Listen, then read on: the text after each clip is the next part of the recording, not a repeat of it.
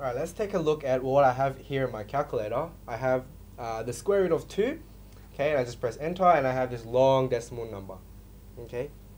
Now, let me just first off just let you know that this is what we call a surd. Okay, so what is a surd? Okay, first of all, a surd is usually associated with my square root symbol, okay, and another thing is if you have a look at after my decimal place, okay, it goes on and on, okay, it goes on endlessly with no specific pattern, okay, then that is what we call a surd. Anything outside of that we call not a surd. Okay, so we'll have a look at some more examples so that we can understand what we're talking about. Okay, let's have a look at this. We have the square root of 4 and it just simply gives me 2. Okay, so again, it's not endless like this. So if it's simply just a number, then this is not a surd. Okay, so we'll try and start to get the hang of this. Have a look at the next one. We have the square root of 4 over 9. Okay, so we have a fraction here. Okay, so what was a surd again? It has to be endless with no specific pattern, then it's a surd. Oh, we put it into our calculator.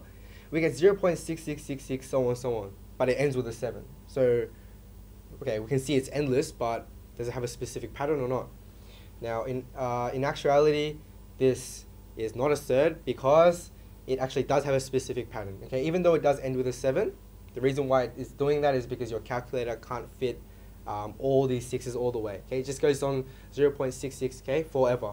But they just cut it off here and they just rounded it up. That's why it's a 7. Okay, but in actual fact, this is not a surd because although it's endless, it has a specific pattern. So this is not a surd. Okay, so let's take a look up here. We have the square root of 3. Okay, now let's have a look at our two conditions again. Is it endless? Yeah, it looks pretty endless to me, and it doesn't really have a specific pattern. Okay, so it's just a bunch of random numbers, then we call this a surd. So the square root of 3 is a surd.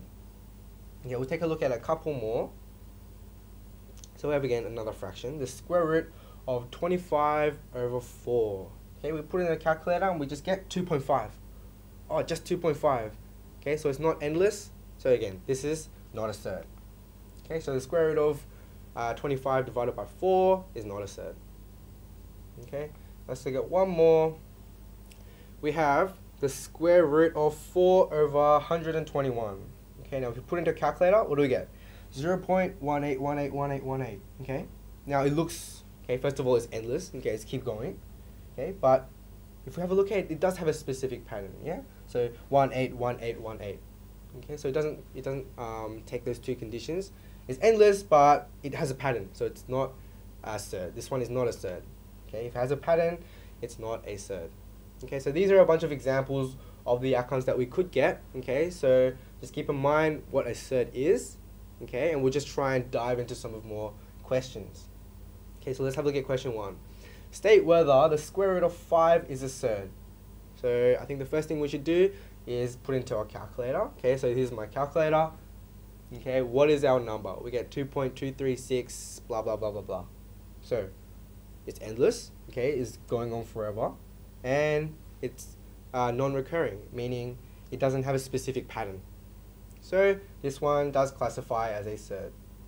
Okay, so the square root of 5 is a surd. Okay, I hope you're getting the hang of this. We'll move on to question 2. We have state whether square root of 16 is a surd. So let's just put it into our calculator. What do we get? Oh, we just get 4. And of course 16 is a square number, so it just comes out cleanly as 4. Okay, so this one is not a surd. Okay, let's have a look at the next question.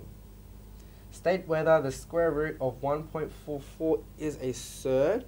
Now, it does seem like it's not going to come out nicely, but we'll just put it into our calculator. We actually just get 1.2. So again, it's not even endless. If it's just some statute number, then it's not endless at all. So this one is not a surd. Yes? We'll have a look at the next question here. We have state whether the square root of 27 is a surd. First thing we should do is just put into our calculator. Okay, and we have this long decimal number. Okay, so let's think about it. Okay, yes, it's endless. Okay, it's going on forever. Now, is it non-recurring? In other words, does it have a specific pattern? no, it doesn't look like it has a specific pattern. So this one, we can say it's a surd. Okay, so the square root of 27 is a surd. Okay, because it's complying to those two conditions.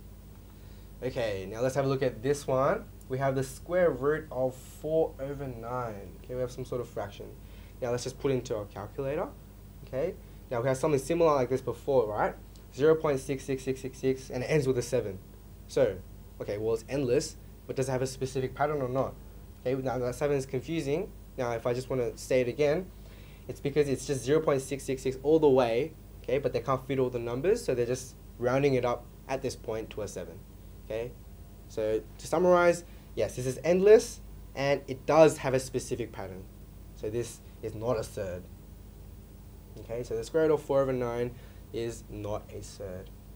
Okay, so this is how we kind of understand if even if we're given a square root, is it a surd or is it not a surd? Okay, it's not always a surd. Okay, so how do we know? We just put it into our calculator, okay, and see if it, again, does it go on forever? And if it does it have a specific pattern or not?